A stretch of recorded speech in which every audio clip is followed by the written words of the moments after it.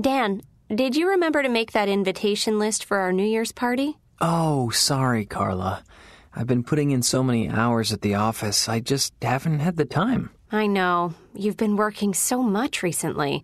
I hardly ever see you. Well, I don't really have a choice. The boss gave me this big project to finish. Your boss is always giving you big projects. I know, but it's not just me. The guy's got everyone working hard. Well, I hope you're not going to invite him to the party. Definitely not.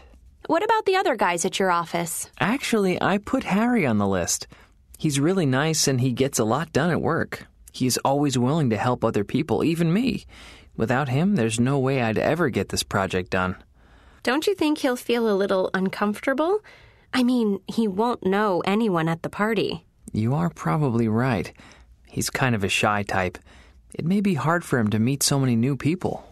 Okay, let's cross him off the list then.